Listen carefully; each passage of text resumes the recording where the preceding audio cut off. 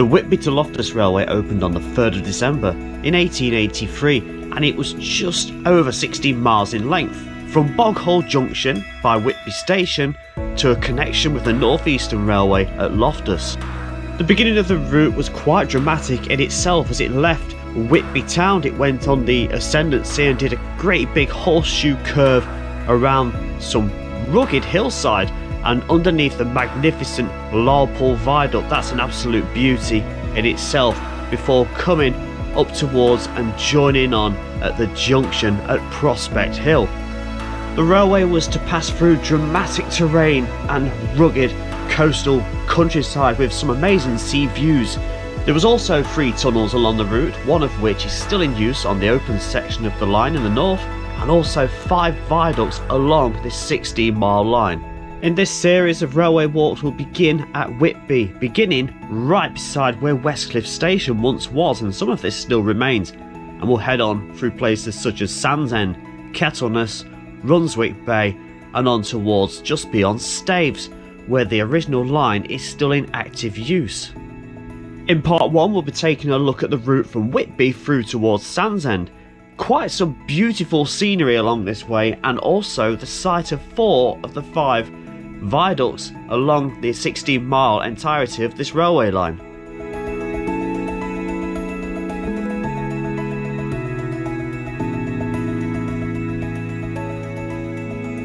Now these are the old station buildings of West Cliff Station. It's fantastic they still survive, and it's known as Beeching Mews, so that's quite appropriate, isn't it? So this is pretty much going to be the start of our journey. So it isn't a footpath as such. I'm going to have a wander up just to see what we can see, but this is pretty much our journey off towards Sandsend on the Whitby to Loftus Railway. Whitby West Cliff Station opened in December 1883, 15 miles south of Loftus and 21.5 miles north of Scarborough. There was 2 platforms. There was actually 3 of these back in 1930, and the station closed on the 12th of June 1961. 3 years after the line to Loftus closed, due to services still coming along from Whitby and on towards Scarborough and vice versa.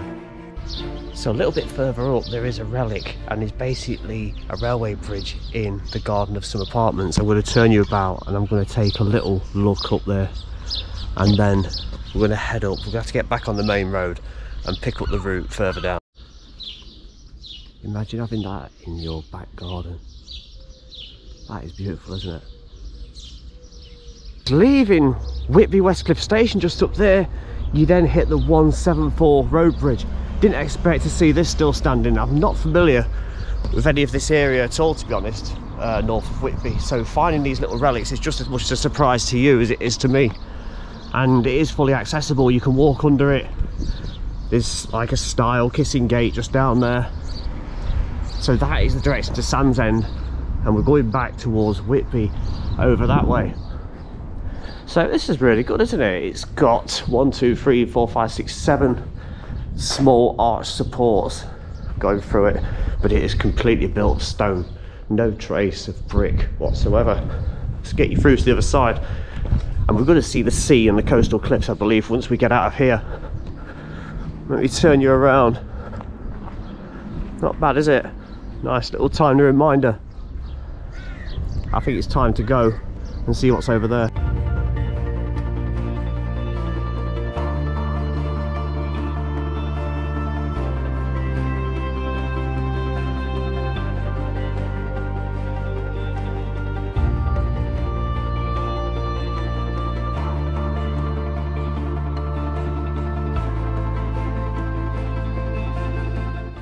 So coming across from the bridge just there, the A174, the track bed shoots across down there. There's a golf course there, look, and Sandsend is about 2 miles over there. There's a viaduct down there as well. I very much doubt there'll be any remains, but it was called Upgang Viaduct. Now standing from Upgang Lane right near the bottom, you can see the embankment right in the centre of shot, look, and then it disappears, and that's where the viaduct was. I think the abutments are still there for the viaduct. I'd be very, very curious to see if I can get the drone over there, because I can't be wandering onto a golf course with balls flying around.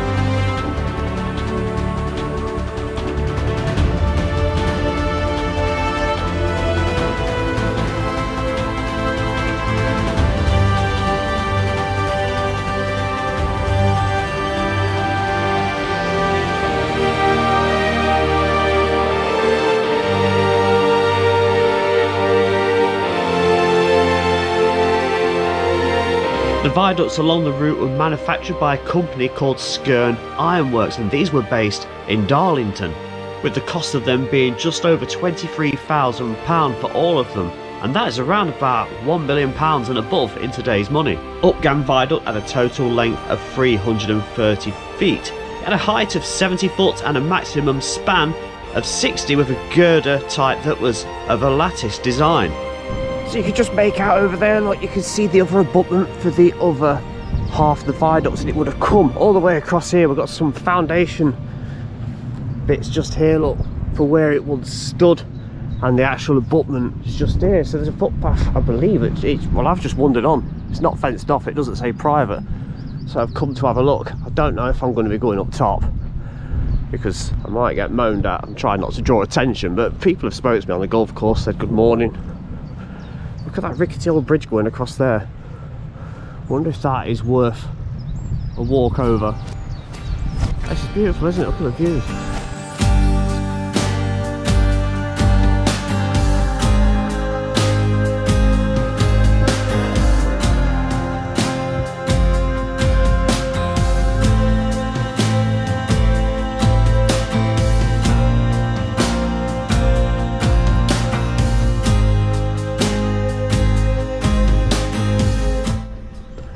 And we've got the fabulous remains of the northern side of Upgang Viaduct. Is it brilliant that this is still here? I'll come over the rickety Indiana Jones style bridge to come and see this.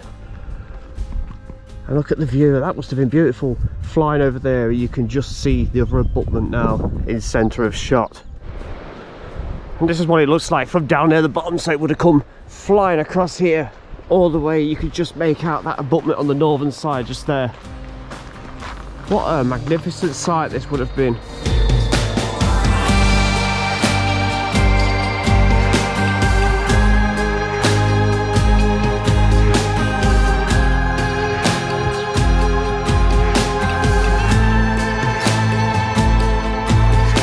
So next up on our journey towards Sandsend, it would have been New Homebeck Viaduct, which must have crossed New Homebeck. It's a smaller viaduct than the one we've just done at Outgang Lane.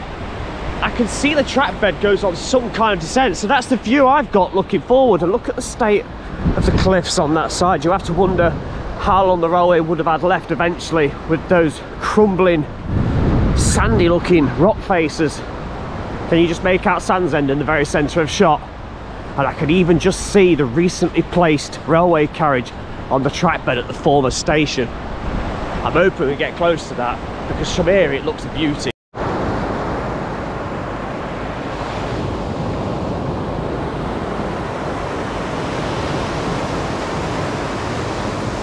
Now, I don't actually think I've got to the point where New Home Viaduct was. I think it's, or was, just there, because I can still see a sign up there, the same as those that was on the golf course, and it pretty much crosses over where the golf course ends as we go to descend down towards this little coastal village of Sandsend. So this was the site of New Homebeck Viaduct. I can just see an abutment just there, a coping stone. And I've got across the other side, there are some concrete remains just over there. I'll probably be able to get closer to them. And Sandsend's just out there, so it shows you how close it was to the little village itself, quite close to the sea as well. I'm assuming there's a New Homebeck here. I think I can see a small culvert through there, so it must just be dry at the moment. Or is this traces of it here? Look, it will be, won't it? It takes me a while to get there, walking on the sand. Yeah, so this will be the New Homebeck. Deposit itself into the sea. Wow, to have seen this. Let's go over there and have a little look at that. New Home Viaduct was also 330 foot in length, just like Upgang, but it had a maximum height of 50 foot, that's 20 less than Upgang, and a maximum span of 30 foot, that's half of what it was at Upgang, and it had a girder type that was of the plate design. So there you go on the northern side, you can see exactly where some of the concrete supports were for this viaduct, New Homebeck. I think I can follow it up and get you over to the southern side as well. There we go, look, so there's the remains of the viaduct, the southern end, spanning its way all the way across, ready to hit the next destination of Sandsend. I did alright getting up here. I tell you what though, if you look over there, You wouldn't think it was the track bed, or was. Because there's the start of the viaduct just there. But look at this behind this terrain. It's all, you wouldn't think it, would you? It's all a result of landslides and erosion and growth, I suppose. Right, I'm going to stay up top now. Well, I'm going to go down first, and then I'm going to follow that path and get onto the A174, because now I want to stay above track bed level as we feed our way down into Sandsend. You can just make out the other coping stone, look, where the viaduct started, just there. I've just been stood over there at that one. I can just actually come off the road just here, look. It's just right there, and we actually stand on the track bed again. There we go. There's the sea down there. You could just make out Sandsend, pretty much a stone throw away. This is where you might see a man stood just there, a grey man. Around about there, we're going to lose the track bed again, and it's all gone, because then it heads off towards what was Sandsend Viaducts. I'm hoping to find a few remains of that down there. I'll show you pretty much where it crosses where the road is now, and where it used to head on towards that. Right about here, there's that man stood in shot, and it shows you pretty much the trajectory of where the track bed went.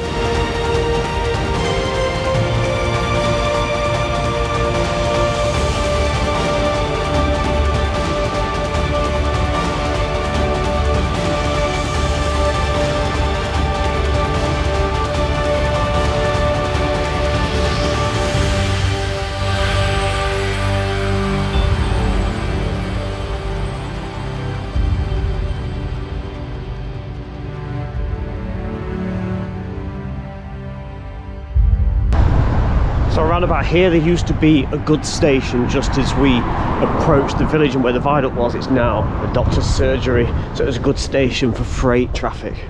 So I think these houses may be pretty much built on where the railway once was. East Road Viaduct was the second longest on the entire railway at 528 feet, but it was actually the lowest on the entire route at just 30 feet in height. There was a maximum span of 60 foot, and the girder type on this one was 2 spans were plate and 6 spans were of the lattice design.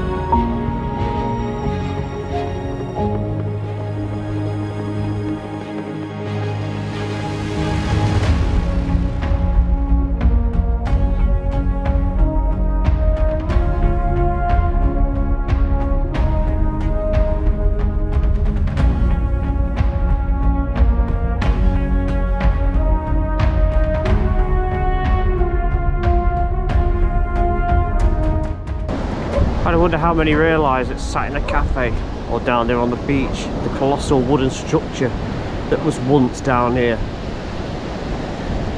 What a loss. So now it's time to push on. Sandsend Station, it had one platform, opened in 1883 and lasted until 1963. That would have been your journey if you departed south towards Whitby. Absolutely beautiful.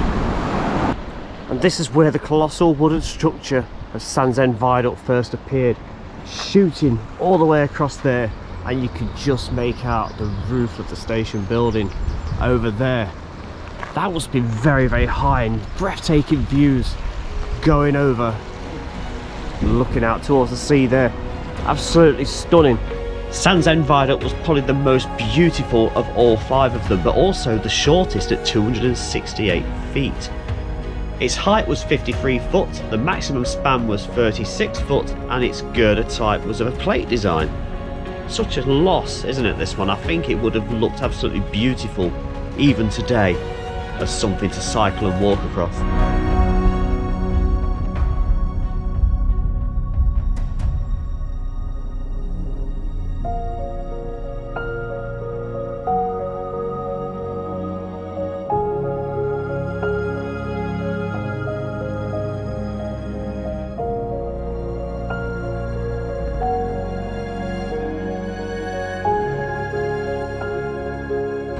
there's some red brick remains down there, which must have been supports from the viaduct coming over just there.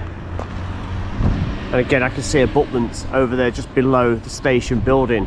Incidentally, it does have one platform, as I previously mentioned, and shut in 1958. It's got that railway carriage up there as well. I don't know if you can get anywhere near that. I'd like to think you can, but if not, I'll try and get the drone up instead. Just down here is that red brick retaining wall. Look at that beautiful bridge just there. We're gonna have a look at that in a moment. Yeah, so the viaduct would have been dead ahead of us. Now, interestingly, look at this. This has got to be one of the foundations for one of the stanchions or the pillars, hasn't it? Look at it. Look at that circular shape just there. Now, surely that's not a piece of something. That's a foundation, isn't it? It's got to be. Correct me if I'm wrong. Nothing further across. And you could just make out the retaining wall in centre of shot for the other side of it, right where the bus is now. That's a handy bus, thank you very much. It's a nice little bridge carrying the road above, just depositing the river into the sea just down there. Curious little brickwork just there as well, isn't it? Curving around. I think that might be a bit slippy to get on. I've got myself under the bridge, but I slid down on my heels over there, but I'm alright. Didn't land on my backside or anything.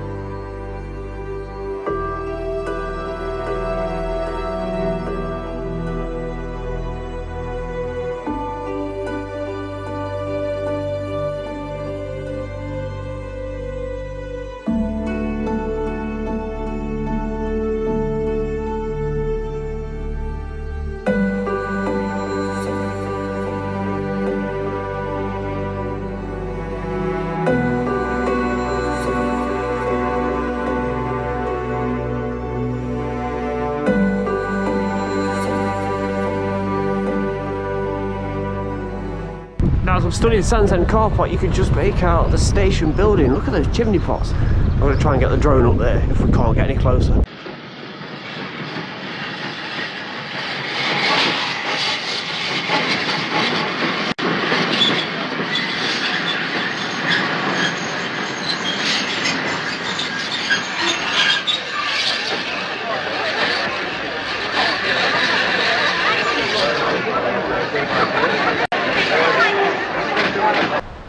That's absolutely beautiful, isn't it? What a perfect view, that's what you get.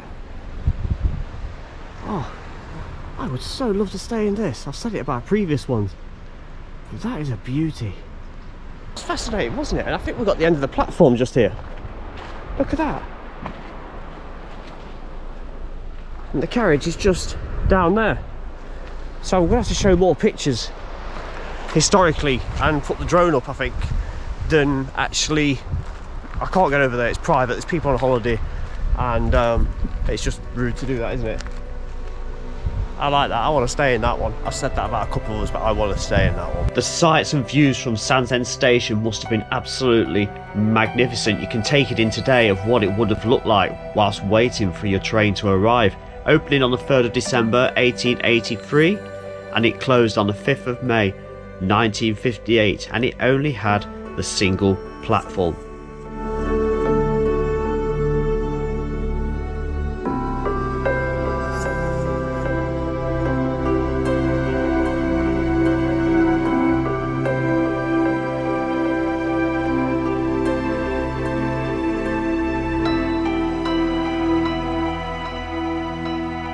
I do hope you've enjoyed this video walking from Whitby all the way along the coastline, following the Whitby to Loftus Railway as far as Sandsend and Sandsend Station behind me. I'm going to continue on now and head off towards Kettleness and walk where the tunnels went along the coast. So we've got Sandsend Tunnel and Kettleness Tunnel, and I shall see you in the very next video.